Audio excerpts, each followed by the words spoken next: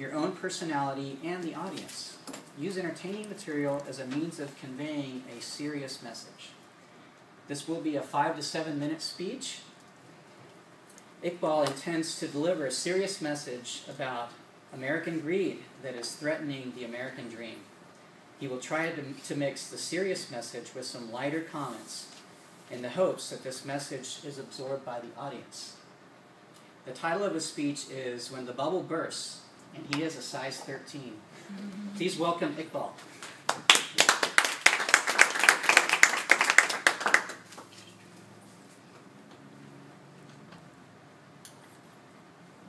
My fellow Toastmasters and my dear valued guests, when the bubble bursts, growing up as children, the only bubble that we knew of was a bubble gum. We blew air into it so much so that it couldn't take it anymore. Then it would blow up on our face, and it would look like this. And it would go all over your face. And then, of course, you'll take it back, put it back in your mouth, and start chewing it again. You keep doing it with no shame, no regret, even if somebody's looking. Hopefully, that your nose is clean. That was the bubble we knew of. But now that we are grown up, we have heard about different kinds of bubbles. We have heard about stock market bubble. We have heard about dot-com bubble. And we have heard about our most favorite, the real estate bubble. So now, when the real estate bubble bursts, it looks like this. As adults and professionals, we understand that. But when a dot-com bubble bursts, it looks like this. You must be wondering, what's this? Does anybody understand? All right, I think Dawn understands. For everybody else's purposes, this is a very expensive Audi, and it's actually parked at the airport. Somebody just left it. They bought a one-way ticket to whichever country that came from. I actually saw it with my own eyes because I was in Silicon Valley from 2000 to 2005 when the dot-com bubble happened.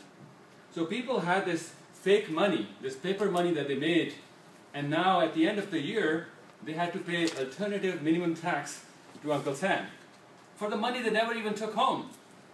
That was one case, and there were other cases, of course. We know that they get some equity and they start using it before even they get the cash.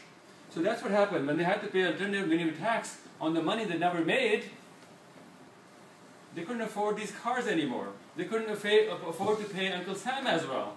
So they left their cars at the airport, parked as is, and bought one-way tickets. So that was one sign of the dot-com burst. So now, our favorite, the real estate bubble. When it bursts, it looks like this. None of us want to see this in our neighborhood. That's how the real estate bubble looks like. Now, why does this happen? I think it's purely because of American greed. We are greedy. We want to become rich very quickly without doing much effort. And then there's a joke about this as well. That a devil tells a businessman that I can make you rich, I can make you famous, I can make you the most in-demand person in the whole universe. The businessman responds, what do I need to do in return? The devil says, nothing, you just need to give me your soul. Soul of your children, the soul of your parents, soul of your great-grandparents, and the soul of all your descendants throughout eternity. You know the businessman responds? He says, what's the catch?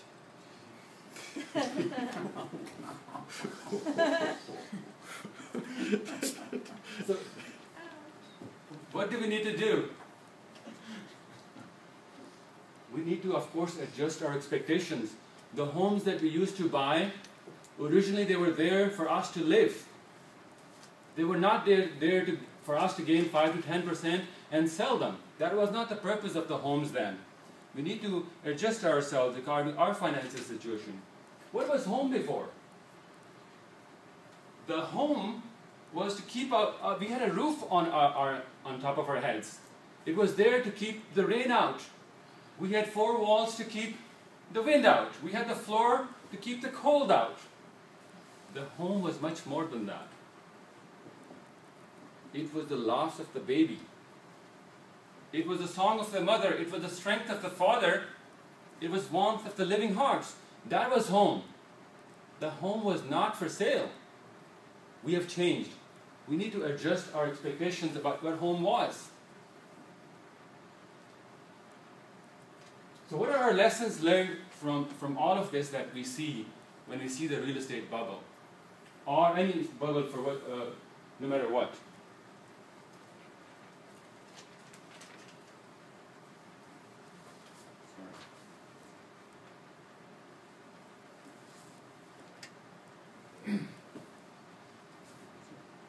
All right.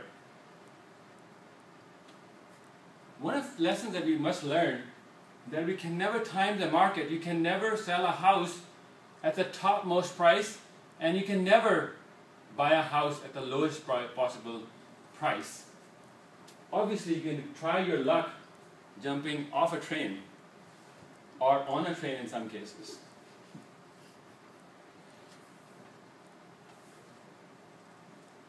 Your home is not your piggy bank. This is not for you to use. When you get some equity, you start using that equity. It's not for that purposes. It's not for consolidating all the debts that you have. And then, of course, you've heard about the joke where he says that you have consolidated all the debt, now there will be only one bill that you can't pay.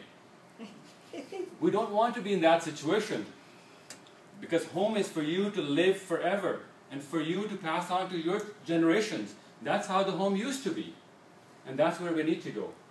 And yes, if something is too good to be true, then it probably is. It's a utopia. My friends, in order to summarize, home is for us to cherish. There are certain things that are not true. Paper money is not your money. It's not even cash in your hand. In the past, people saved money, 10% saving, and then you would spend money.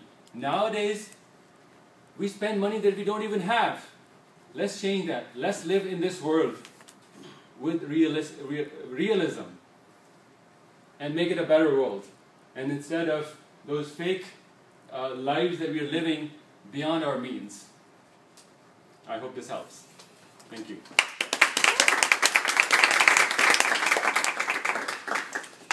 Thank you, Iqbal. This is a very timely speech as well, because bubbles are created, especially the financial bubble, when people get their needs met at the expense of others. So we're really concerned about our own needs. Hey, I need some comfort, I need security, I need a home that's bigger than what I can afford. And so when we get our needs met at the expense of formulating this bubble, then that's when things start to fall apart. So thank you so much for that speech, and I'd like to invite our Table Topics Master, John Bowman.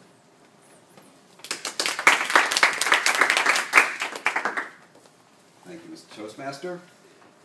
This is the portion of the meeting where we have some volunteers who come up and think on their feet for 1 to 2 minutes.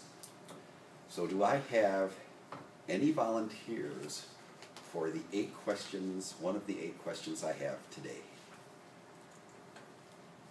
Kavita.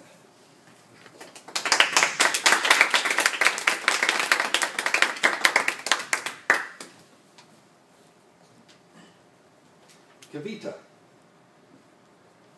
when someone comes to you with a problem, is it a good idea to give them advice?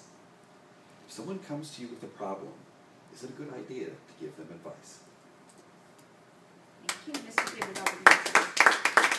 So if somebody comes to me with a problem, what would be a good idea to do? And the first thing I can think of is my 2.5-year-old son.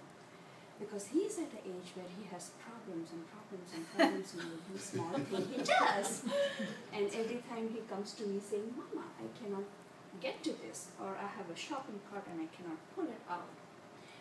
And having a 2.5-year-old son gives you a really good perspective of what you should do in this kind of situation, because my first instinct as a mother is, oh, I can help you pull that out. Oh, I can help you with that.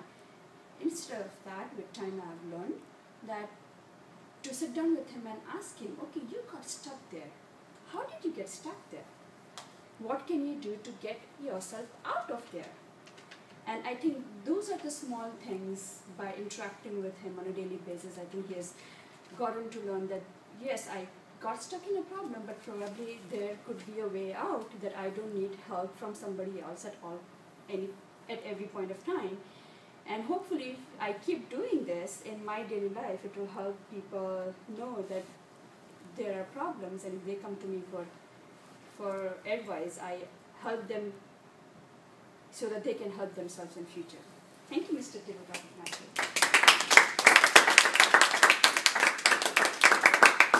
Before we go to the next one, could you do me a favor and turn off the videoing, since I forgot to do that before?